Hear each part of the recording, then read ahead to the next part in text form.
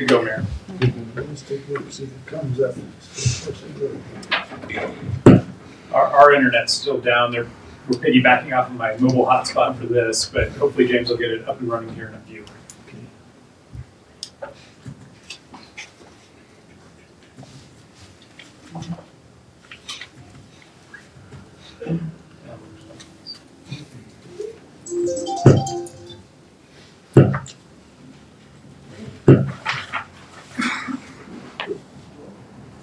Did we get it? I'm still on Sally. Well, you gotta get started without it? Yeah, we got the Zoom working, but city internet's still down, but hopefully they'll get it popped up here. Okay, let's go get started then. Okay. One more time. Good afternoon and welcome to today's work session. Today is Monday, January the 9th, 2023. Time is now 3:08 p.m. Work session will now come to order by Zoom as well as in person. The work session tonight entails, we have a few items. Item 1, Noah's Ark update. Item 2, landfill tipping fees. Item 3, Juneteenth discussion. Item 4, plastic bag fees. And item 5, liquor license fees. Let's go ahead and get started with Noah's Ark update. And I guess we have people from Northwest here to give us a presentation. Who's going to present? Mayor, if the tablets aren't working, I can just share the screen for the various items so that you have the supporting documents. Yeah, you probably have to do that. Nothing's coming up. Thank you, Audra. Welcome. I think I see it now. Ready? Ready. Okay.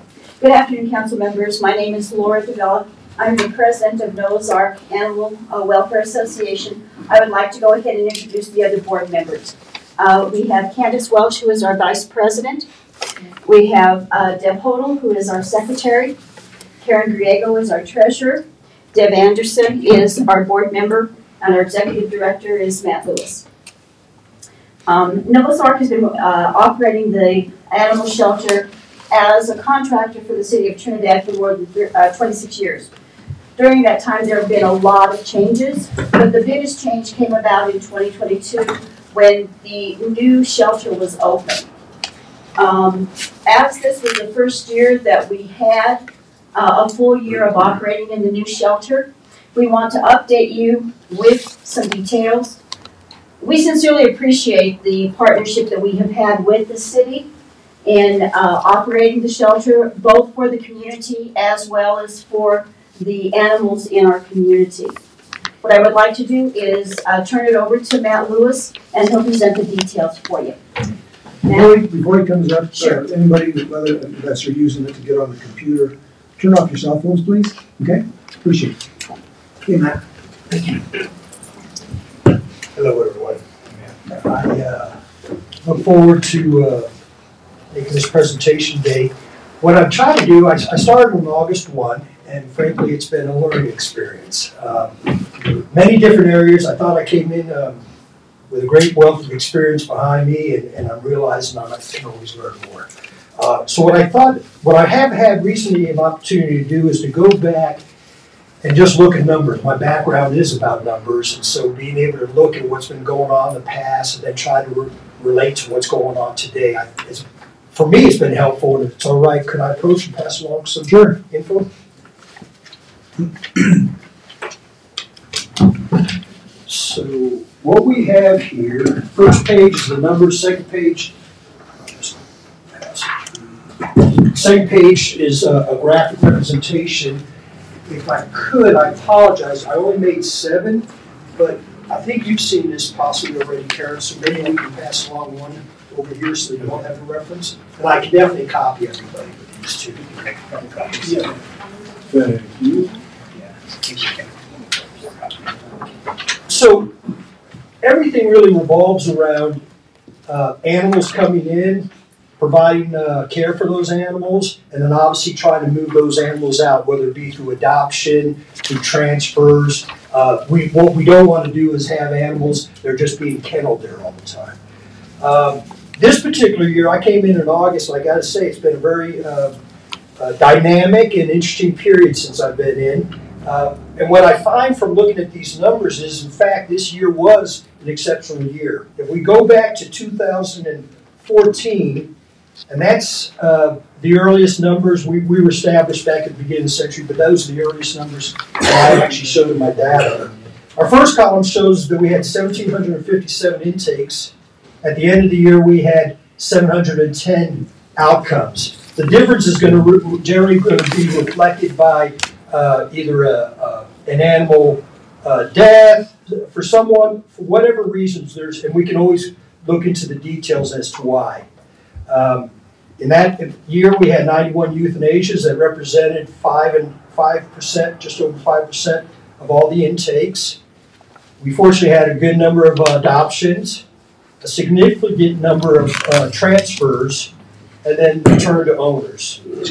We'll see this pattern continues the first 2 years. 2014, we see an increase. If we come back to the first section, what I'm looking at is year-over-year change. So the difference between 2014 and 15, we had a 10% increase, 10.87% increase in intakes between 14 and 15. 15 to 16, 12%. And then from 16 forward, we've had consistent reductions in intakes. And we see that it happens fairly dramatically somewhere around 2017 to 18. And I'll get into some details about that right there.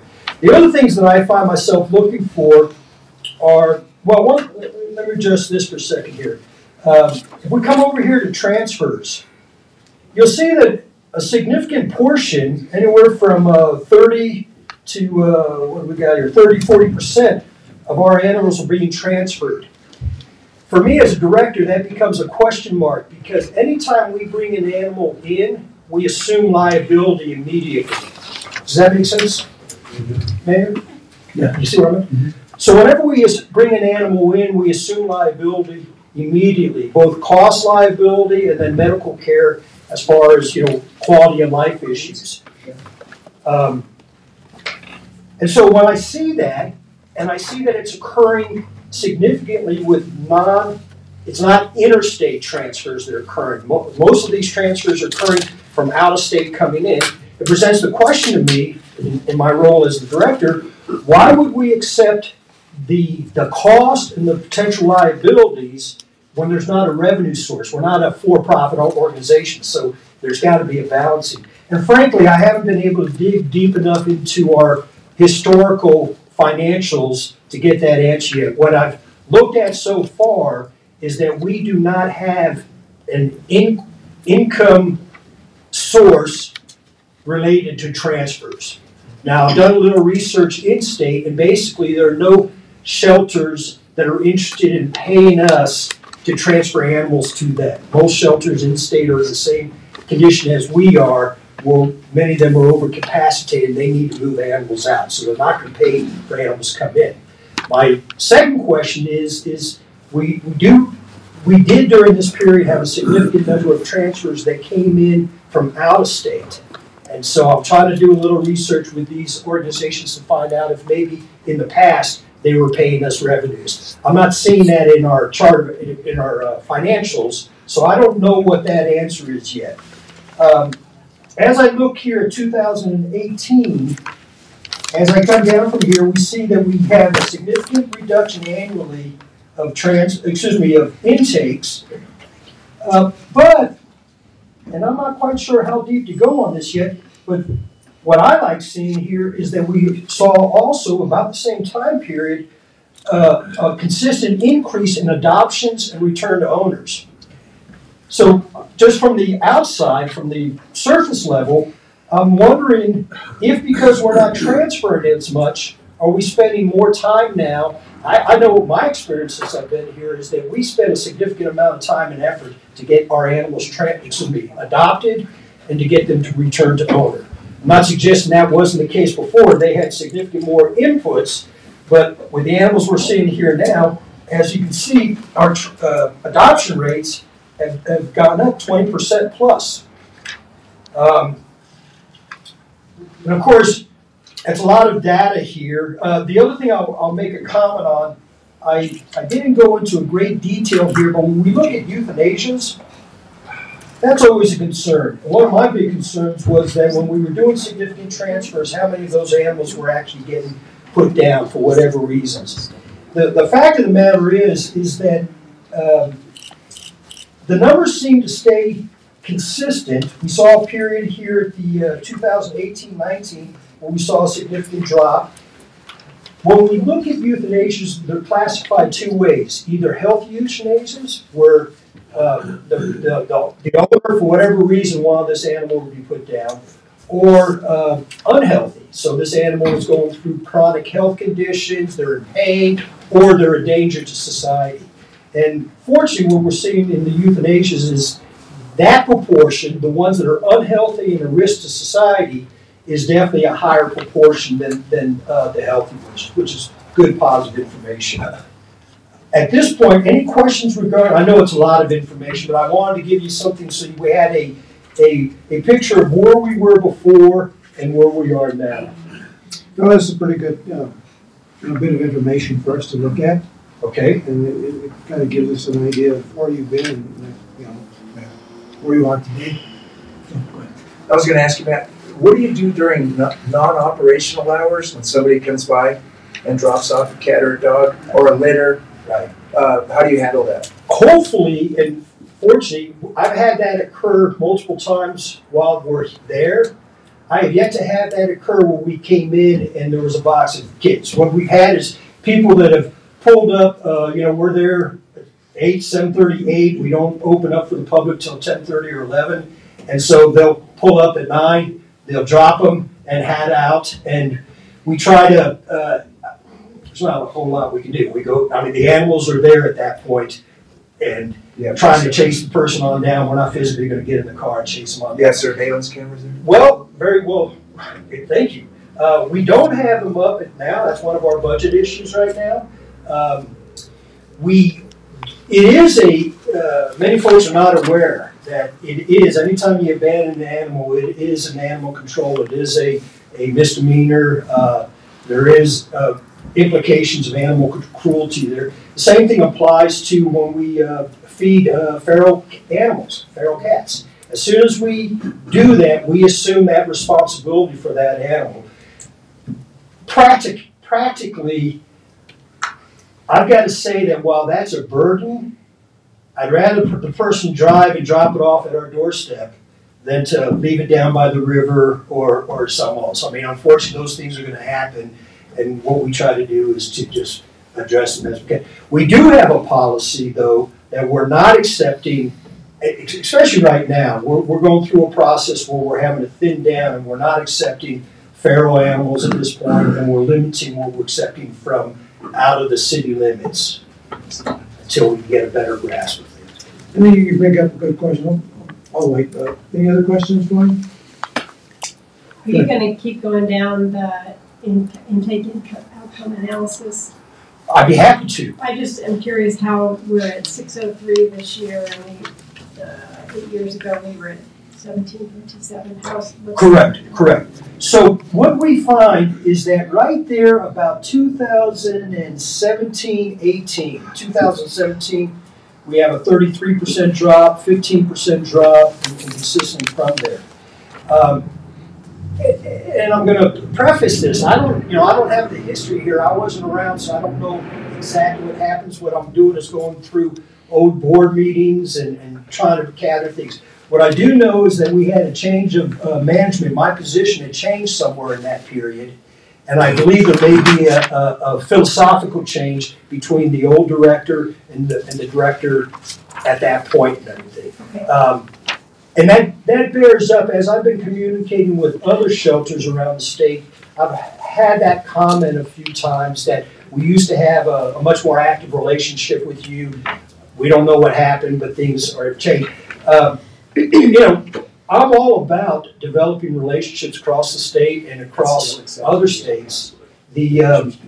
The challenge that we're facing now since COVID has been that we are just overwhelmed in terms of the number of animals. During COVID, we saw a spike in adoptions nationwide, and so in many cases we didn't have the animals available for adoption. And then since COVID, people going back to work, people during COVID that probably should have had an animal, they didn't get them spayed and neutered, and so now we're just seeing this nationwide flood of animals out there. Other questions from council? You know, I do have a question, and this would help you possibly. You know, I was looking at the first item on, on our drive here, the number of cats and dogs that have been taken in as of for last year. And Trinidad was 56.68% of dogs, and we'll use the dog side first, and 29.57% from Los Angeles County. Oh, I'm sorry. Let me grab that real quick just so I'm on the same page. And, you know, what that tells me is almost half of the animals that you receive in is from the county. You know, and I understand, the letter that you gave us about not accepting anything outside of the city. The thing about it is, my feeling is that the county has some responsibility here. And I think that would behoove you guys to go to the county, because they just, last year, and they just, in their budget, allowed $120,000 for nonprofits. So they should kind of, I think, pitch in on this. Yeah. Sure. I'm sorry. I'm going to take my council hat off and put my Noah's Ark hat on. So what happened is, to give you a little timeline, when the new shelter was built, it was right, about 2020, 21. We had to cut down the size of the shelter because of the price of material and labor. Even if we were to go to the county now and ask for money, we don't have the capacity to take care of the animals. That shelter is only built specifically for the needs of the city of Trinidad.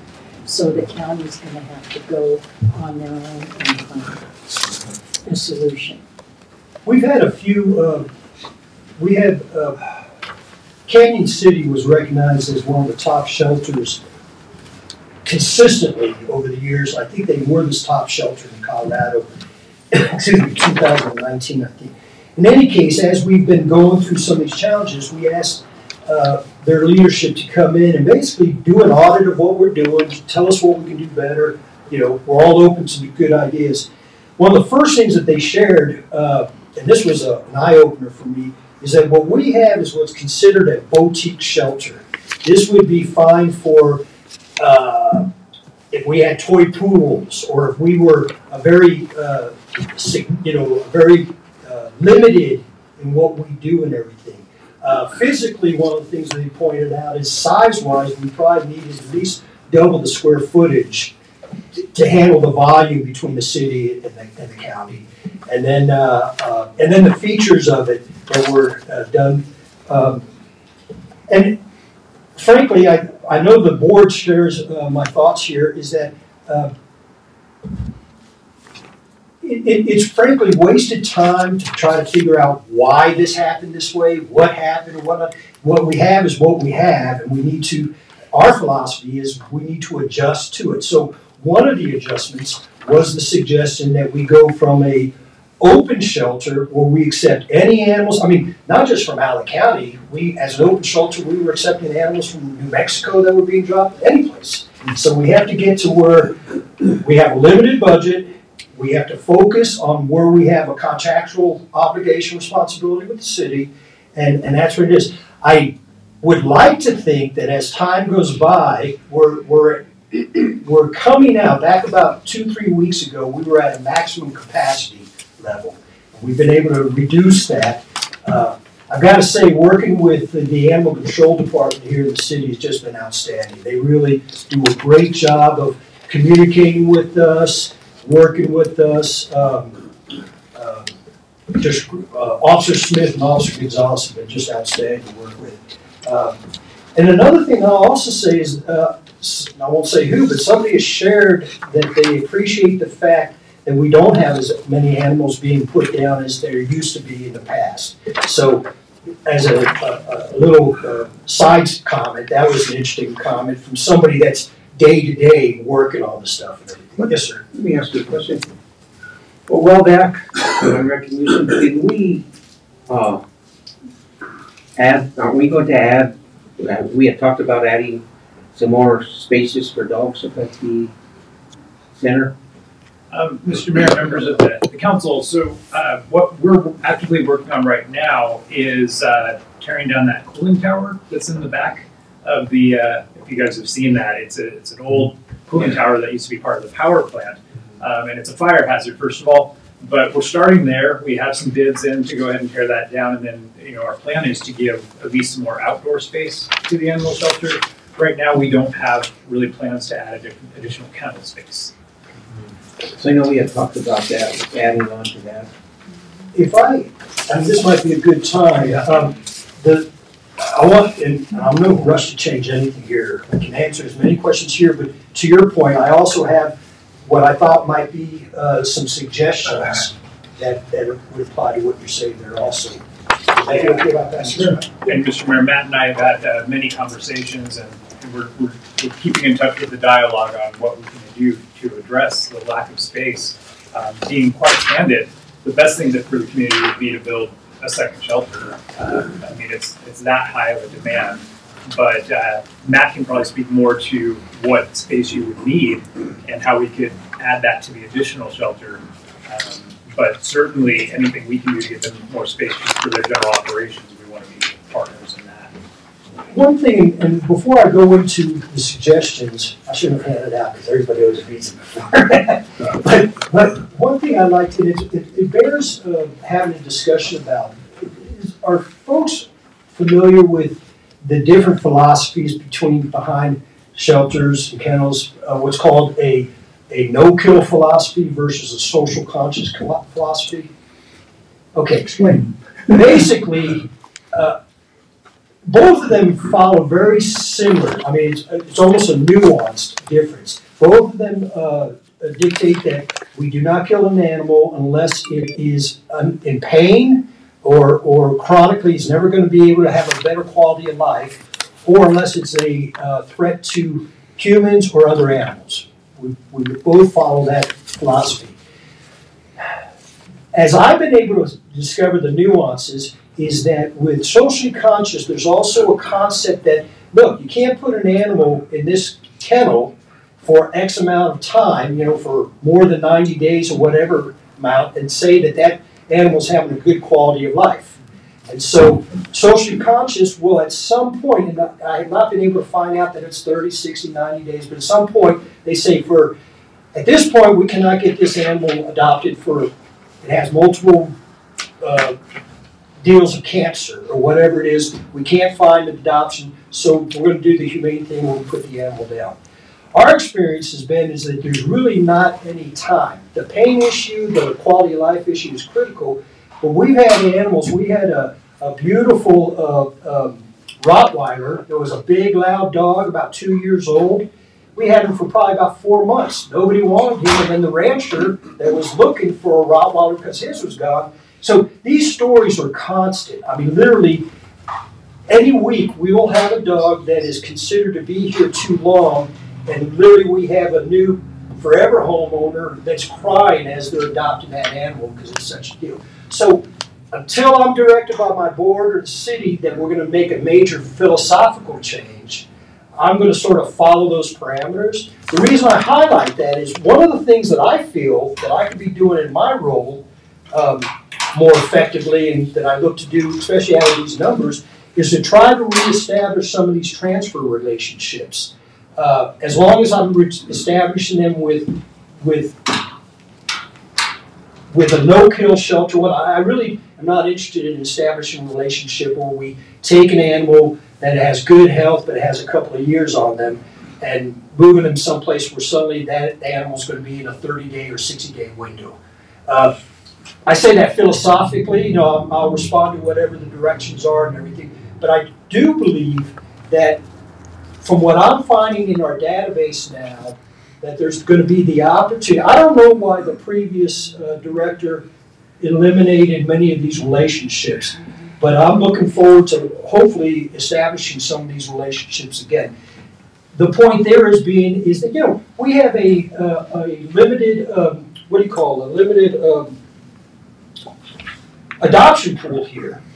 It's quite possible that we have that same animal around Colorado Springs or Denver, where you got millions or hundreds of thousands, that we can have it adopted more effectively up there. So I'm definitely open to doing that, and if we can do that, that will help in terms of moving animals.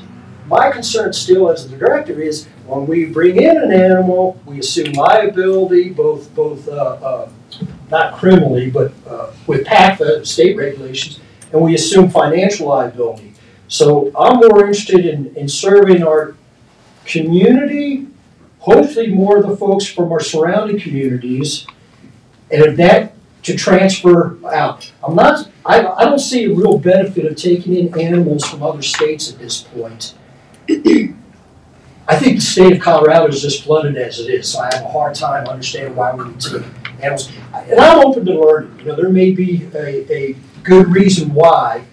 For me right now, it just seems like a big financial loss to us when we're taking a lot of other animals. I do have a concern here, and I know that parting ways with bringing in animals from the county.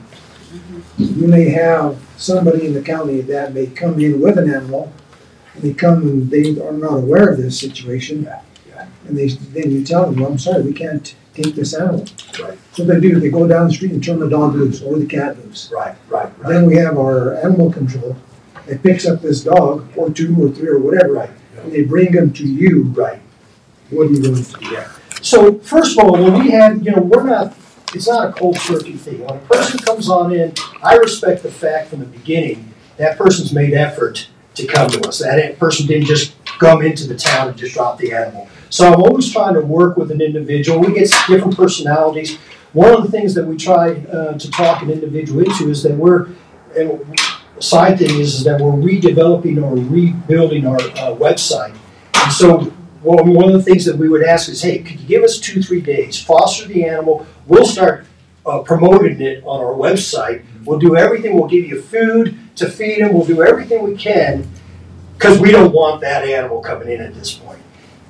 If it becomes a point where I have a serious question that person's, or they threaten that they're going to do that, I really, and this is one of the things I don't have my staff do it. I get involved with this because it really becomes a point, is it in our best interest to explain to the person what their liabilities, legal liabilities, or is it the best interest to go ahead and deal with the animal? Ultimately, we're dealing with animals' lives, and there's a balance point. I'm trying to keep what I'm trying to do at this point is to get our capacity level down to about 70%. We're running consistently at 95% and above. I want to get us to somewhere around 70-80% where we have more opportunity for both animal control as well as these off-the-wall deals. There's more possibility of what I just mentioned with cats. Oh. Because they're easily put in a box and drop them off at 1 o'clock in the morning, so there you are. But anyway, these are things that I think that are concerned. And if I could, I apologize, I got off and I realize I'm running time-wise. One of the things in doing this process that I realized was that, I don't know if we're unique as a nonprofit,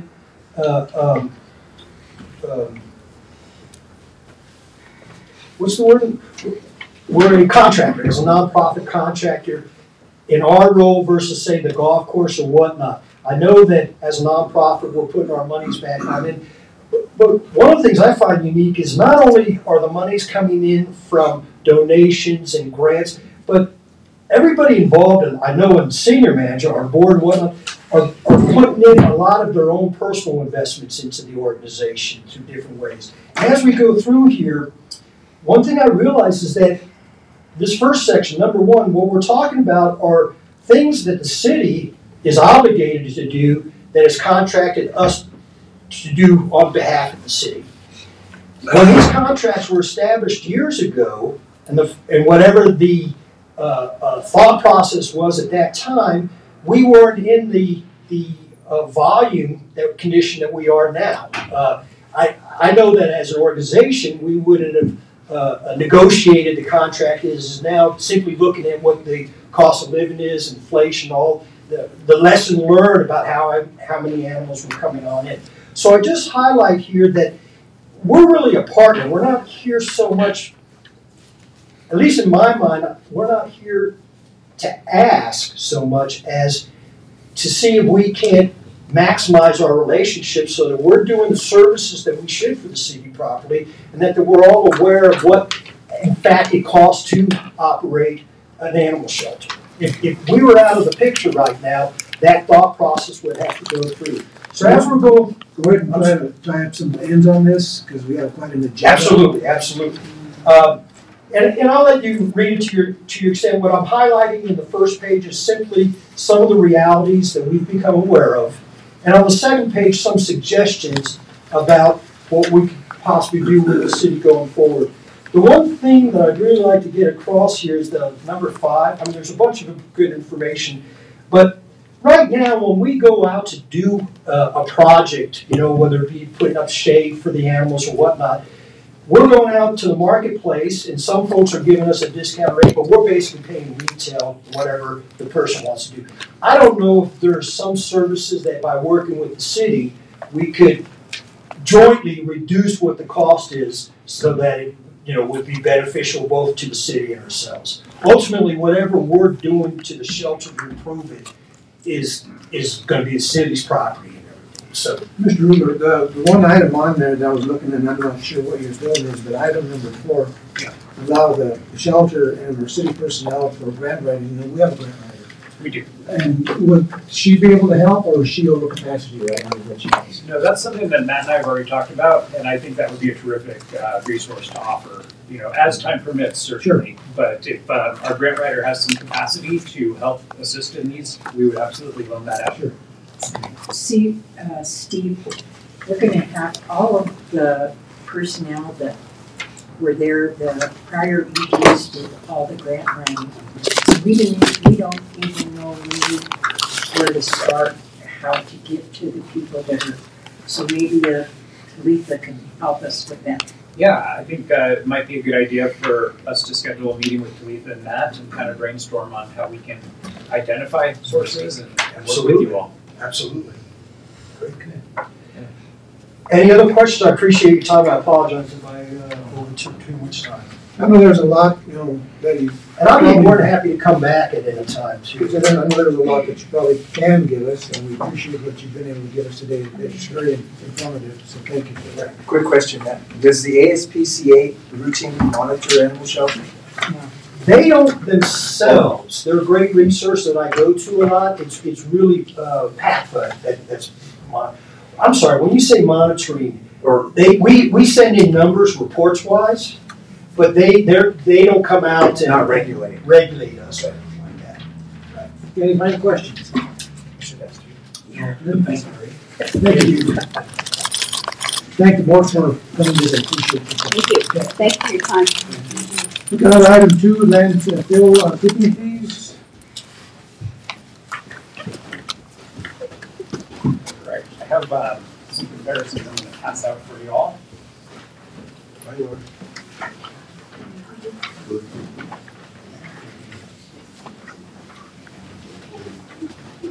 Thanks, sir. You're so welcome. So I'm going to start on the comparisons, which is what I just handed out to you. So it's in some cases apples and oranges, the way landfill fees are assessed. But what I wanted to kind of just look at was for our residents, if they're going to go drop off trash at the landfill, what's it costing them now and what do other communities charge? So just to kind of put things into perspective, right now our landfill fees are $27 per ton with a minimum of $10. So most folks who are going to our landfill are paying just the $10. It'd be rare that someone would come in a private vehicle that would have a ton of trash. But even still, if you look at the national average per ton, it's 54.03 in 2021. In our region, the Mountain Plains, it's 47.83. Just wanted to kind of pull a few from around Colorado, and certainly the economies are different there, so take these for what they are. But like looking at Denver, for example, they just flat out charge $127 per car, or $157 to $213 per pickup, depending on how full it is. Montezuma County, the second one that's on the list there, is probably one of the most comparable to us. And right now, their tonnage is 53.91, and they're just slightly higher on their minimum fee of 11.93. Looking at Larimer County, they charge a minimum of $24. Pitkin County, $15. Summit County, obviously, a very expensive county to live in, but $20 per car, $35 per truck, $72 per ton. Then there's some, like Glenwood Springs and Huerfano, who charge for bags. So for 30-gallon bag, if you bring that, in Huerfano it's $3, Glenwood Springs it's $4. So it's kind of all over the map. So we have some proposed rates that Bob's put together, which will have an impact, and we want to look at those and fine tune those and get you even more comparisons as we go through this process. But we just kind of wanted to kick off in a work session before we bring an amending ordinance out of the blue. So this is just a little bit of background information. But Cheryl's here and she can help me talk about this. Our big concern with the landfill, we updated our fees in 2020. And quite frankly, as they compare to everybody else, just looking at overall comparisons, I have a report that says what we collect in landfill fees for cubic yard compared to the rest of the state. And it's about $3 consistently for across the board. So we're really not out of whack with our fees, and increasing them would put us maybe slightly higher than some other communities. The big concern that I have, and Cheryl can fill me in, can correct anything I say wrong, but the structure that we have right now with the landfill being an enterprise fund, it's just not set up to be sustainable. So basically, all the revenue we collect in at the landfill, which I believe Cheryl's about $500,000 a year, that's the only money we really have to fund all the operations for the landfill. And just to give you an example, we have a request for a $150,000 piece of equipment coming in a special meeting after this one. If you look at our financial statements, our net position ending last year, or through December 2021, so end of 2021, put us at a $633,370 deficit. So we're just not generating the revenue that we need to operate that as its own standalone fund. And again, raising the rates, I would definitely support raising our per ton rate, and definitely support our tipping fee maybe going up a little bit. $15 is not unreasonable. But in terms of the amount of revenue that we're going to generate, let's say we doubled all our rates, we're talking about $1 million per year. Yes, that would have a huge impact, and that might get us to where we need to be. But doubling all our rates is unreasonable. That would put us way out of scope for everybody, compared to everybody else. So really, just wanted to kick off the conversation. I think we have a structural issue right now. Now, our policies permit us to transfer up to 10% into the fund for marijuana, which helps a little bit. But just think about all the things that have to happen out there. We have a lot of very expensive equipment. We have personnel. There's no way we would ever be able to add personnel out there as it stands today. As far as issuing debt or taking out a loan, we have no capacity. There's no lender on the planet that would loan us money to operate the landfill. So other entities that are successfully operating their landfill, for the most part, they're not enterprise funds. They're just a department out of the general fund. So we would collect a certain amount of revenue from the landfill that's appropriate, and you all, with the budgeting process, would just budget that and make sure the landfill is sustainable, and that allows access to quarterly marijuana and other funding resources that we might have. So really, that's kind of where I wanted to start the conversation. I support Bob's proposal. It puts us at a very high tipping fee, but it's not higher than everyone. And there are some comparisons that support a $20 tipping fee per resident. But I really feel that ongoing, we have $633,000 to make up for in a deficit right now.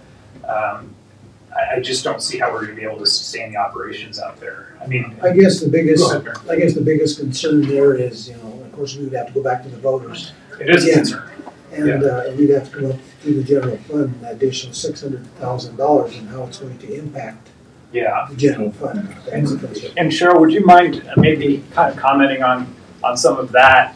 The last thing I'll say is the truck purchase, we're actually, how much would a new truck cost, Bob? 500? Yeah. So a new truck would cost about $500,000. We were lucky to find one used with a considerable amount of miles, but in good shape, for $150,000. So we're not even buying a new truck for the landfill. It's that, to that level. So A dump truck. The most significant reason for the deficit is the closure and the post-closure costs. So the liability is $2.1 million. And when it was sitting within the general fund, it was tucked in with the general fund's fund balance, which is extremely healthy. And so it didn't ever show negative as a deficit. Now, the likelihood of us ever having to close the landfill within the next 20 years is slim. But should it ever come upon us, the general fund's going to have to pay for that anyway, somehow, some way, because the landfill can't pay for the closure funds. And then I don't know what we would do with the fact that we can only contribute 10% from other funds for the general fund. So, I mean, into the land fund. So I would imagine we would have a material or significant weakness, or significant finding in the audit, because the enterprise can't stand on its own. So in the end, our own policies, I believe, as council is the one who set the policy that each enterprise fund can only be granted 10% from another fund. I don't know if we would have to change that policy in order to cover that closure cost, but like I said before, in general, it was tucked in there.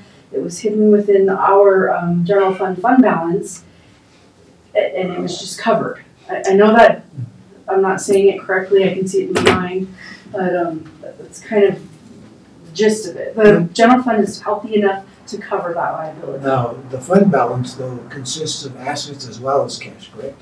Not the general. Not the general. The general fund is cash. Okay. Mm-hmm. I think that's why I asked a while back to get us. Even if, the fund balance is what assets compared to actual cash. No, the general fund is a governmental fund, so yeah. It'd be good to have that.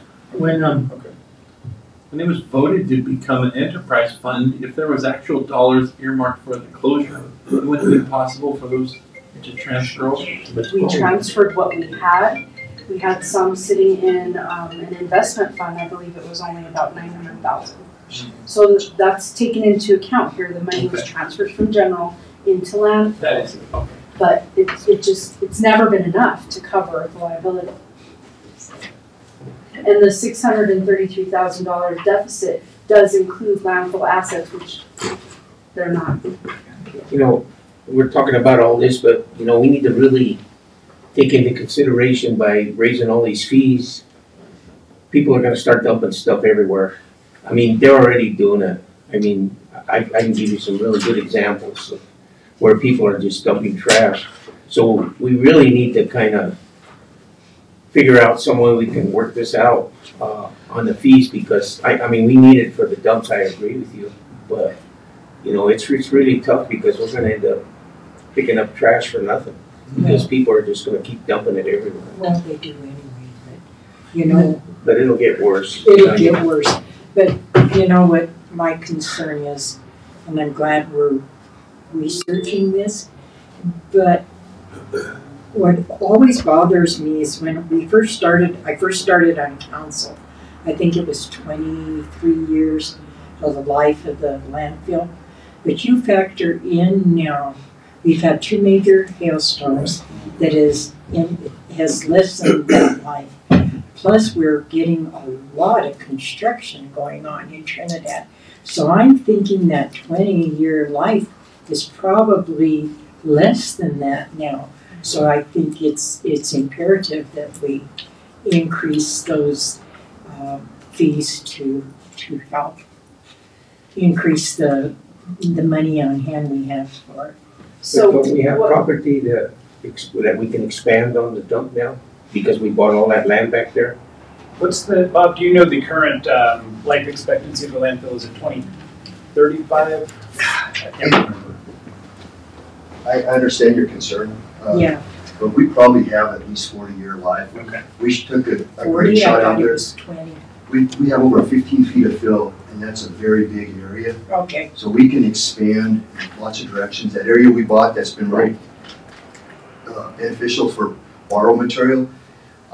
We can't place fill out there, but we're using it for cover. Right. So I think just the immediate concern is what I said earlier. Yeah. If we wanted to add staff, or if we have another piece of equipment that we need, we just, I don't know how we would pay for it. So we were on the right track with marijuana when council was backfilling the compensated absences, paying off debt. We just waited a little bit longer, we might have been able to start chipping away at the landfill liability. Then it turned into an enterprise fund, and now we're limited, only throwing in 10% from marijuana to cover landfill. So if we would have waited even just a bit longer, we might have been able to cover that deficit. I mean, the liability. So I guess that's one of the questions then, maybe for Cheryl and Les, is it worth looking at changing our policy, and could we do that specifically for just the landfill? And I don't know where that policy stems from. I don't know if it's a budget issue. I would have to research that. I don't know if 10% is recommended like a statute. I don't know where that 10% came from. I want to look into it also. That's what I was gonna say, give us a couple of options here. That's what I'm thinking. So Mayor and Council, not to belabor this, that's kind of the highlights for today. What I would suggest is give us a little bit more time to research the policy issue, do a little bit more comparisons, and come back with you all at a work session with a couple of options before we do anything to change the fees. Another question? I have one more question if I may. Yeah. And I don't think that we would have an answer for this, I don't think. But, you know, we had the electric rate increase, which I supported and I think was necessary, and gas rate increase, which I supported and I think was necessary. Do we know what the local trash companies' rates will increase by when this happens? I mean, because you know, that's gonna hit every constituent, and some people have concerns about fixed income then. So now they've, you know, I mean, it's going to be the third thing. It's something that I think we should consider. It's a very good point, Councilor. Absolutely. I mean, I think we can bank on the haulers passing our increased fees along to their customers without doubt. And I don't know what that would look like, but they're going to probably factor that into their profit margin. I just got a message From right. from Rightway that they are increasing fees. Already.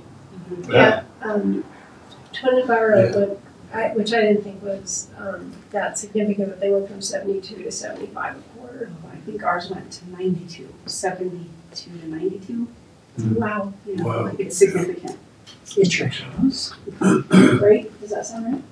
I don't know if it's that high. Oh. Or we're talking about residential. 75. Right, residential. I'm pretty sure it's in the. I just read it last time, but I don't remember if I came on board. What about commercial use? What about, do they get a break or do they get a? I believe the commercial rates are a little bit lower than the residential rates because of the amount of usage. Is that correct, Bob? No. Oh, no. Okay, never mind. Well, currently they are $5 less, but yeah, they would be the same as residential in the new rate structure. in the rate structure. Okay. So currently they are. New rate structure proposes them making the same. But let's hold off on the discussion on the new rate structure until. But really just wanted to take this opportunity to talk to you about what's going on in the fund and some bigger concerns than just raising our rates. Well, this gives us some time to get some food for thought. I think so. Yeah, absolutely. Cheryl, do I recall your strong opposition to the landfill becoming an enterprise? And I seem to recall that. Yeah. Yes. Just wanted to go down that memory lane. Yeah. Okay, item number 3, Juneteenth discussion. What are we doing with this? Mayor, Council, so, and Donna's here too, so she can certainly assist. She's ran some financials on this. So in negotiations with ASME this year, they requested, we were only able, as you know, to get to a 3% pay raise, which is a little bit lower than we have been. So they've requested, in lieu of additional percentages, for us to consider Juneteenth as a holiday for the city. Now, that would affect all unions and all the employees here. It would have to be a holiday that we would offer to all employee classifications. And so it's really just a policy decision. I kind of wanted to, get your thoughts on that, adding the paid holiday. But before we do that, I'd like Donna maybe to speak about the financial implications and where we stand on our paid holidays at this point. Good afternoon. So you know that right now currently we have 12 holidays a year and 13 on general election years because we still get election day off.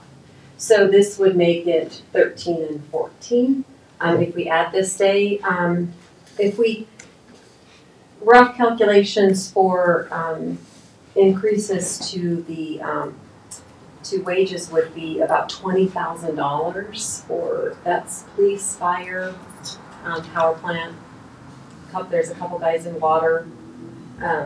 Those 24-hour operations that have to get paid holiday pay. It's another holiday for them. So it's around $20,000 to add another holiday. That's just for the pay. That doesn't, and then you have to figure the lost production on the day that all the other employees are just not working. So anyway, and then I believe that city manager forwarded you the information about the other communities that we're looking at changing. So. Questions from council? You don't have a question? No. I see on the list that you sent, Steve, that we're on the not planning to observe, but that's not accurate, correct? That was when this list was created. Okay, so. There could be a few people on this list that have gone one way or the other, but this was a list that CML compiled when everybody was going through the great decision of whether they were going to add it or not. Okay, I think it's a nationally recognized holiday now. I have no problem with observing it, but I would like it to be a floating holiday. That way the impact on the city workforce is a little bit less than if everybody took the same day off. Yeah. And we discussed it. We did. There's other people that have cultural events in their life that maybe instead of Juneteenth do St. Patrick's Day. If you're really in love with your partner, Valentine's Day. Yeah, that's right. It's a holiday if you're in love with your partner. We're probably going for Groundhog Day. It's definitely not Valentine's Day. But I think, when you stop and see what we gave for wages, if that is a concession that they want, I think it would be more than appropriate to do it. But I really like the floating. Yeah, and the floating holiday would be a use it or lose it. So if you don't take it in that calendar year, you can't build it up for the next year or anything like that. One of the concerns that it could create, but it's a general concern anyway, is we have a lot of employees who have worked here for a long time who are getting up to their threshold on vacations and having a challenging time even taking the vacation that they have allotted. So we probably, if we went forward with it as a floating holiday, we would want to put some parameters in that say, how it can be used. Whether it's you have to have used your excess vacation before you can use that, or the opposite, you use that before your vacation. But we want to kind of look into that as well. Okay. Other questions? I think what Councilman suggested is a good way to handle it. Other questions?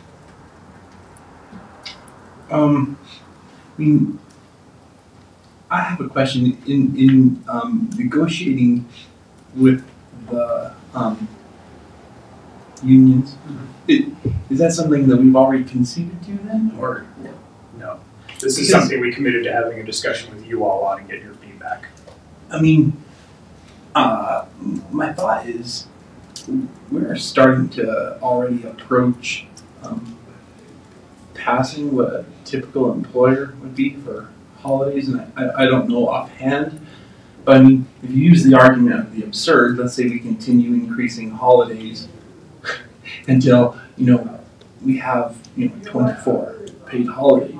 And I know we're not going to reach that, but it seems to me we have to, at some point, in order so that the budget remains intact and the ability for the city to respond to work remains intact, I think you have to start maintaining workable man hours through the year.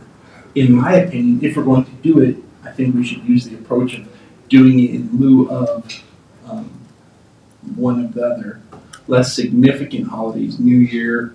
That's my opinion, because otherwise we really start to increase the city's ability to respond as we're supposed to, and that's the reason we're here, to support the city's needs and be good stewards of taxpayer dollars. That's my opinion.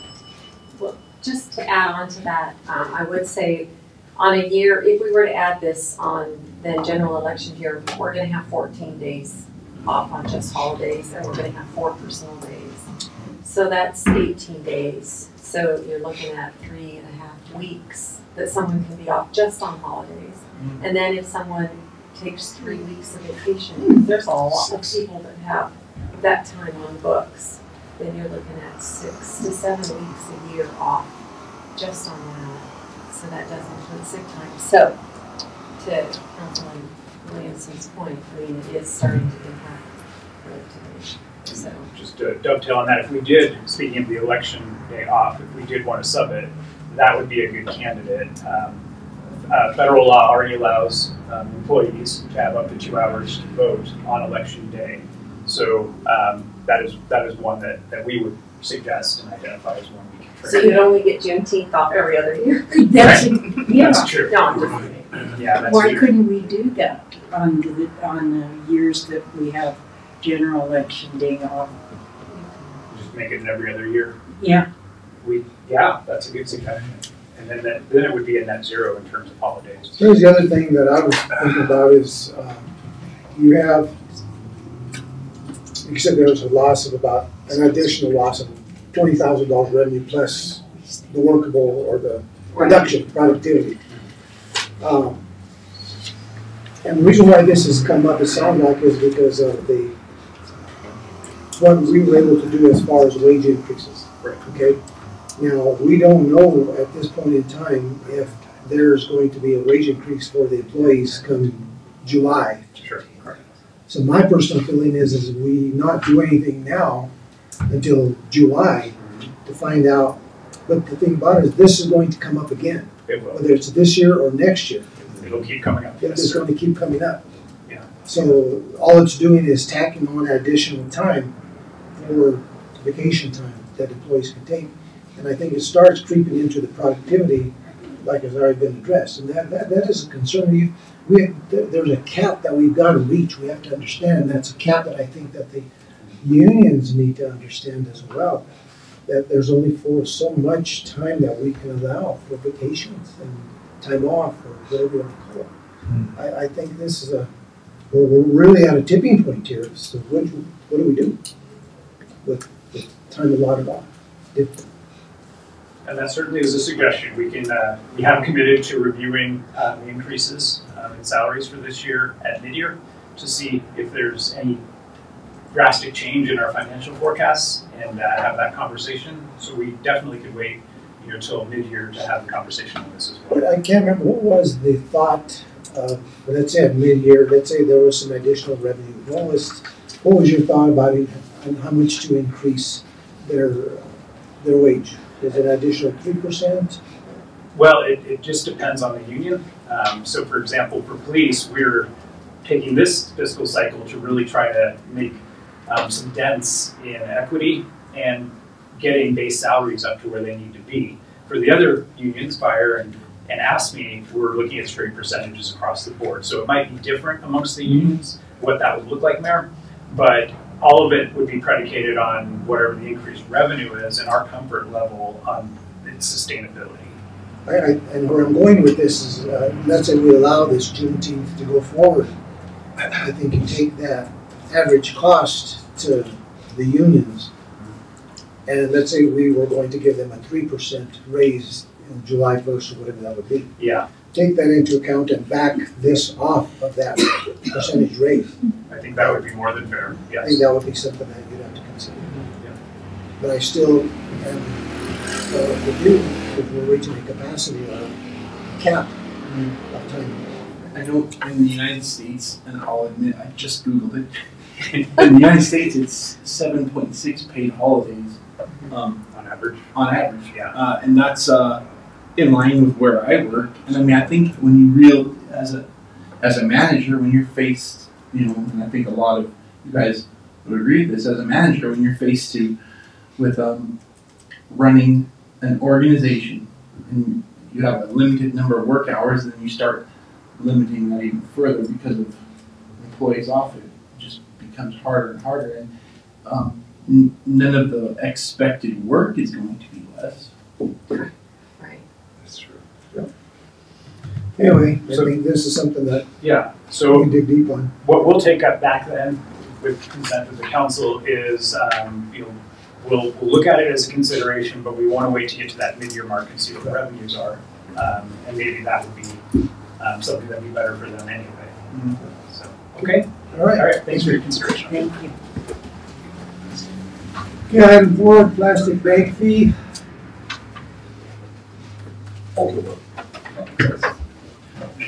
I'm sorry, there's a person there, mayor and council members.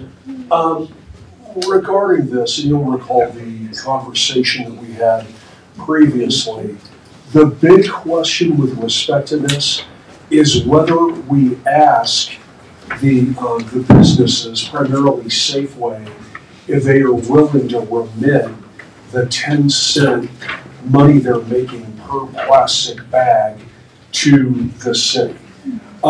So first of all, Walmart is not selling plastic bags. That is just not happening. So you either buy their bags, or you put everything in your cart and you wheel it to your car, or I am told in many instances you shoplift the entire cart. I guess that's a very common thing. So that would be option number 3. put bags out? Because they haven't. I mean, they Has Safeway? I'm sorry, was your question Safeway? Yeah. Yeah, they have. They don't make them really readily visible.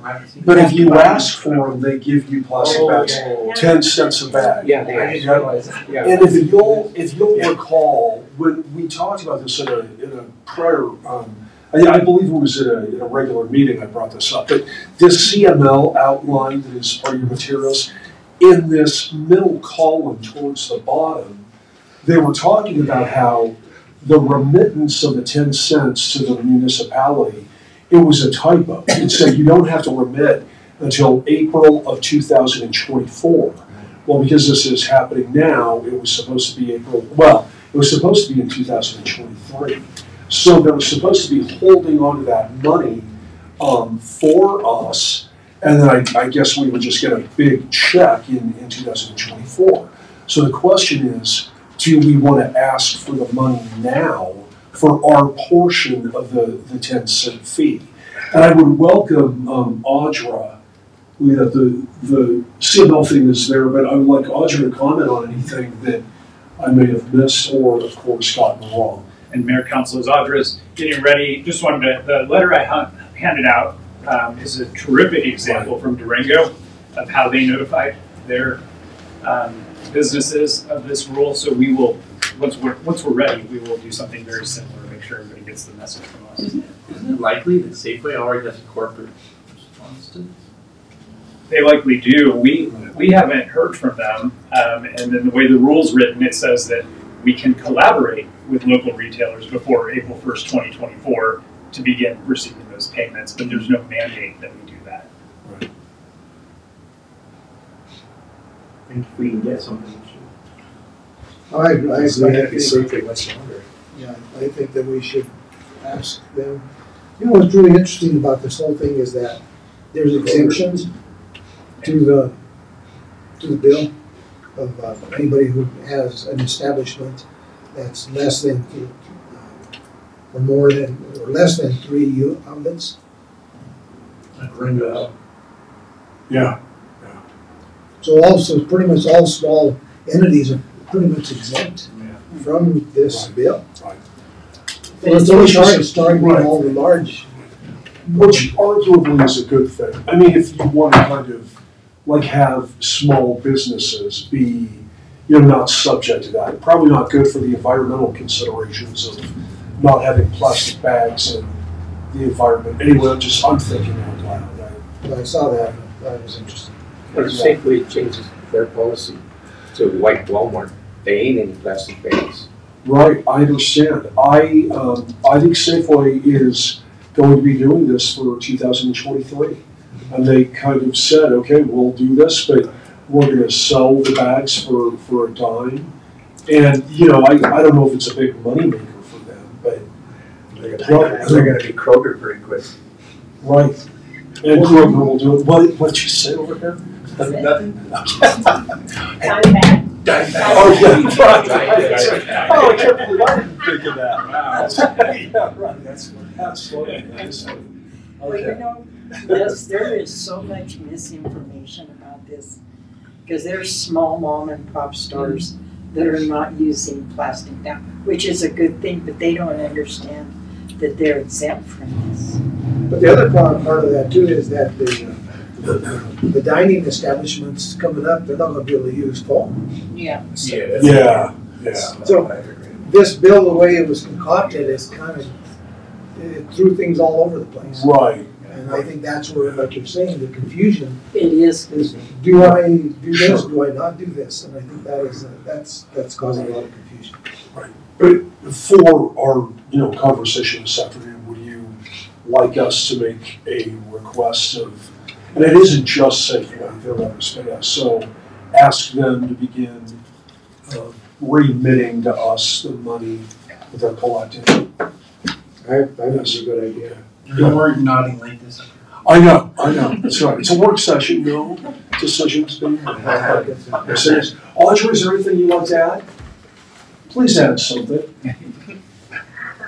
The only thing I can add is that I have a call that I need to return to someone that has asked about the taxability of the bag. And so that's when I had that conversation, it's a tangible product, so it would also be subject to sales tax. But aside from that, I think it's a good idea if we go ahead and start collecting early as opposed to having them hold on to money and having to turn it over later.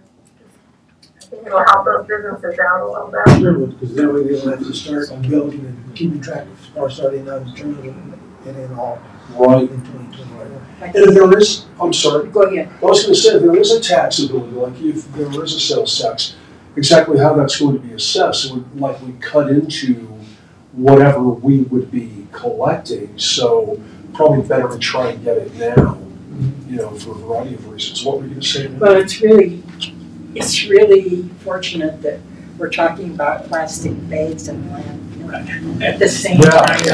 Because I remember Bob, I had mentioned it one time in a meeting that the landfill is beautiful when you go out there, except for those stupid plastic bags are a nuisance. They're awful, yeah. And I hope we can rectify it with this new requirement. Right. Okay. May I be excused? Yes.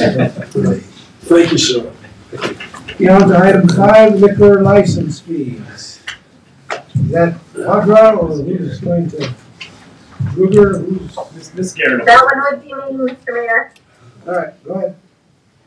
So, as listed on my council communications, the city hasn't increased its fee schedule with respect to liquor licenses since 2007. There's a few areas where city council has discretion as to how much you would want to increase the fees, and then there's areas where you don't have discretion. So, for instance, application fees for new licenses currently are at $625 for the local fee. And then in addition to that, a license fee for instance, for a hotel restaurant would pay the license fee of $75 for a total of $700. Council has the discretion of increasing the application fee up to $1,000. transfer of ownership applications, again, are currently at $625 and can be increased up to $750. Same with change of location, they're $625, they can be increased up to $750. Probably the one that's a little bit more, I require a little bit more discussion and thought is special event permit fees. They're currently at $25 per day for the malt business and spirituous liquor licenses and $10 per day for fermented malt beverage. Those are up to, again, at your discretion, up to $100 per day. And then finally, fees that do not allow local discretion, the actual renewal fee for a license is being increased from $75 to $100. Also within the ordinance that's been drafted for your consideration at the next meeting are some various license types and other fees that are assessed, and I have a typo in it. I just found. But those are identified by state statute. I just would like to include them in the local ordinance. That way, should someone look at our ordinance or the fees there, they can find those fees in our ordinance as well. So, I guess comparatively, currently the city, well, currently and all along, the city has charged marijuana licensees a $1,000 fee for both the investigation and license fee. So that is the total fee that's charged annually for marijuana and also at initial application. So that's just some food for thought for you. What I will say with respect to special event permits is they tend to be labor intensive, and I've thought for a very long time that the $25 fee per day is low. It requires a posting, it requires a number of inspections, it requires both our fire chief and our police chief to review their safety and security plans. Many times we sit down as a group with these applicants and go over their entire plan depending on, I guess, the potential impact, potential safety concerns. And so the $25 per day is, I've always thought has been too low. But I don't know that you want to go all the way up to the $100 maximum.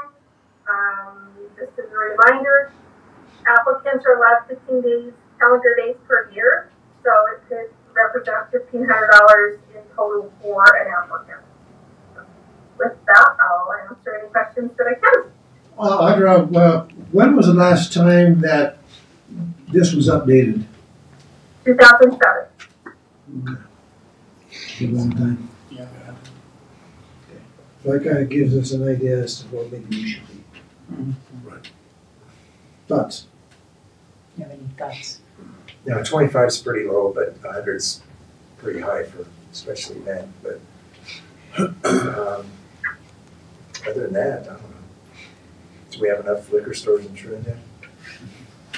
Well, I mean, absolutely not. I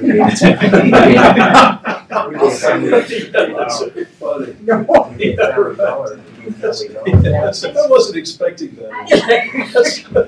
I would throw in on special events, that's generally things that bring people to town and benefit our bottom lines and the tourism point of view. So I don't want to put so much of a burden on organizations that are putting together special events. I would support it going up to 50 because 25 seems extraordinarily low in this day and age, but 100 also, if you think about a 2-day event, whatever, it's you know, it can become a hiccup in getting those things done. I was waiting for my laugh to die down, and then I was going to get serious. We need to afford you I that live for the opportunity. laugh, guys. I live for the laugh. No, you know, seriously though, when you look at our packets, even like what Audra said about special events, the number of man hours it takes. I mean, everybody has to sign off, everybody has to go and spend.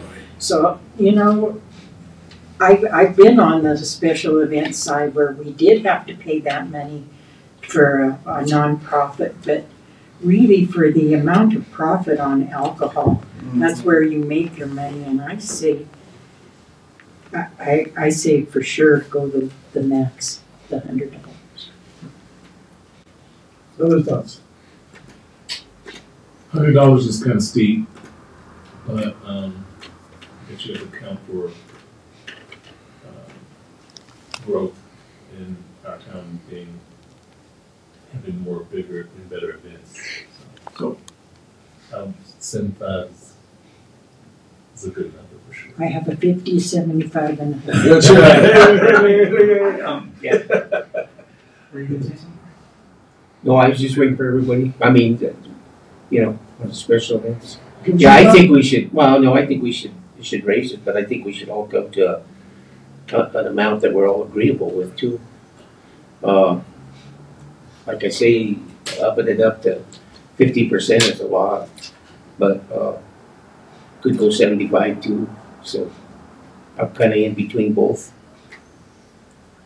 You know, if you take a look at the difference, there's if we go, there's $75 difference between 25 and $100. So if you split that in half, you're looking at the difference. So if you add, you know, take that difference, let's say an additional, go up to, let's say, you know, 65 bucks. I think that sounds, 75 starts reaching that threshold. I'm not sure what you guys think. Stop and figure out how many man hours, That's- how many man hours does it take to, Depends on the event, but Okay. it's considerable in certain circumstances. Well, from what I heard, I mean, you're sitting down with city staff to include the police chief, the fire chief, and right? several department heads. If you have that meeting for a half hour, Yeah. you're hitting that $100 right there. And this is my thought.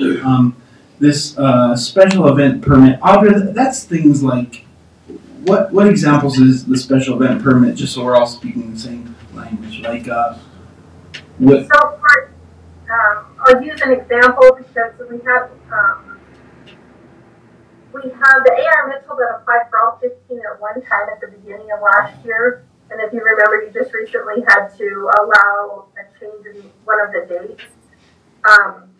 But there's ranges in from various things that they host. So I think they do the Noah's Ark fundraising events. They do Evergreens, not Evergreen. Right. Anymore. Yeah. No, they do the evergreen.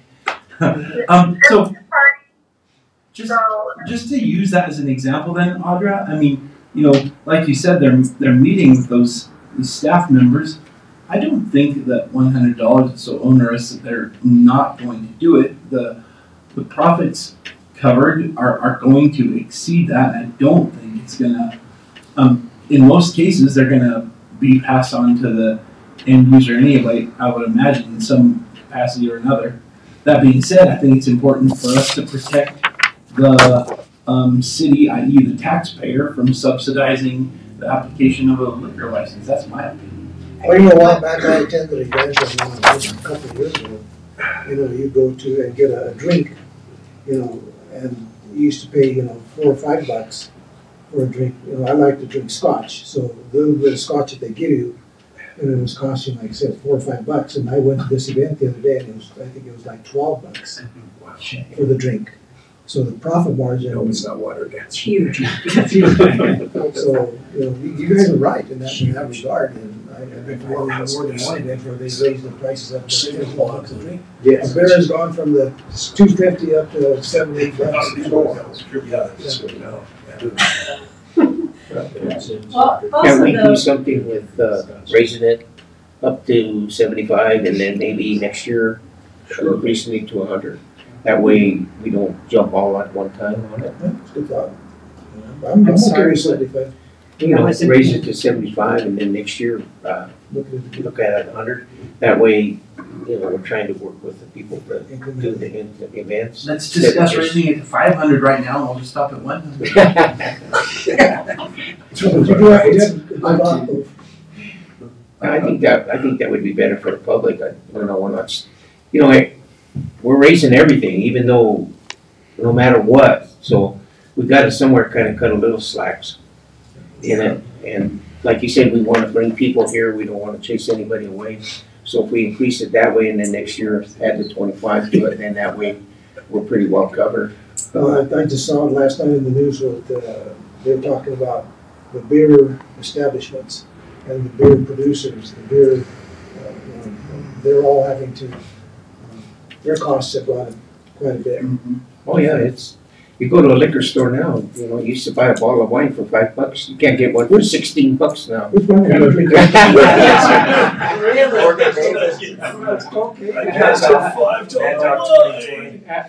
But it's expensive. Mortgage. It's okay.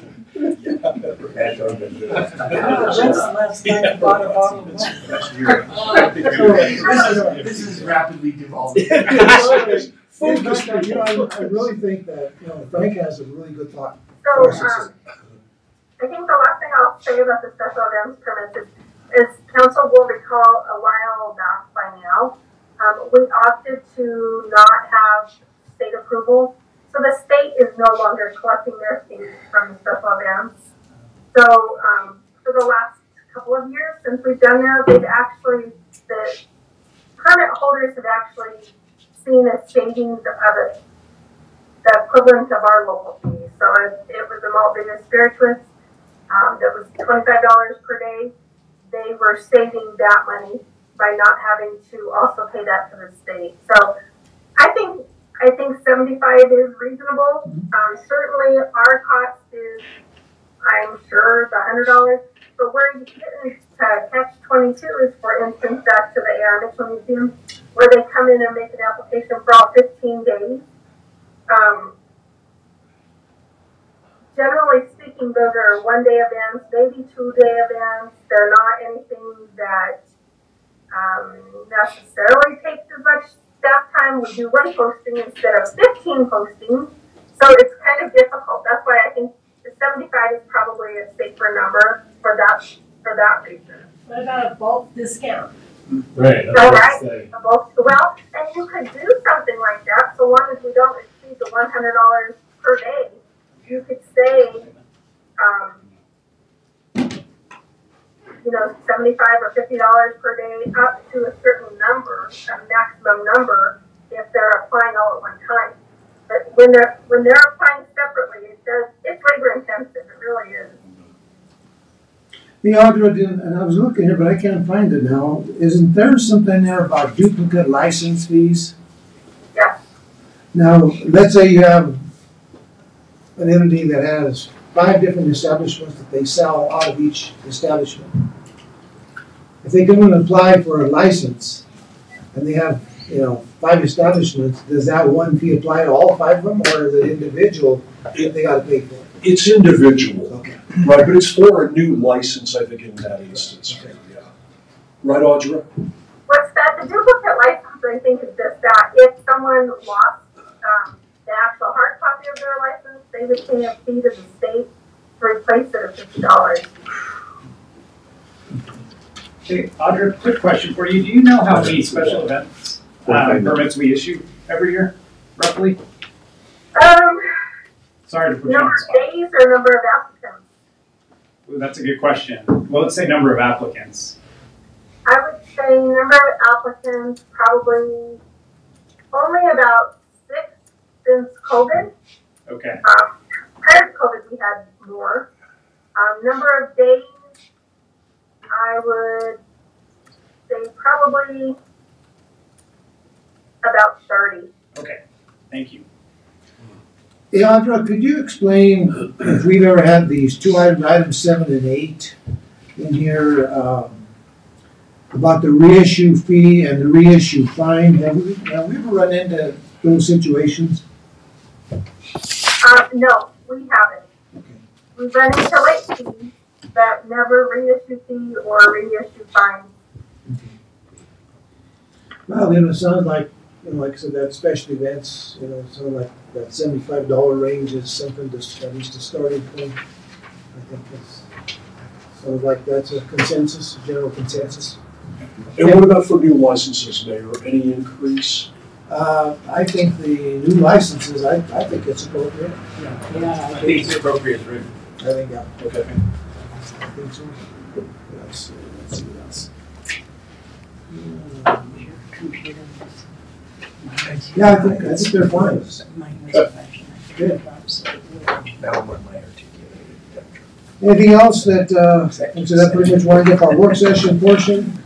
Any items that council wants to bring forward in other work sessions? Well, the only other thing would, I didn't mean to interrupt you, were you gonna say something? No. Maybe Bob, just you could give us some updates on this new year projects that we gotta work on and start getting on doing it. Cause, we'd like to get started in the springtime instead of the winter time to get projects going. But I think that would be a good idea to update us on a lot of that. And I'll report on that a bit, what my thoughts are, anything from you guys?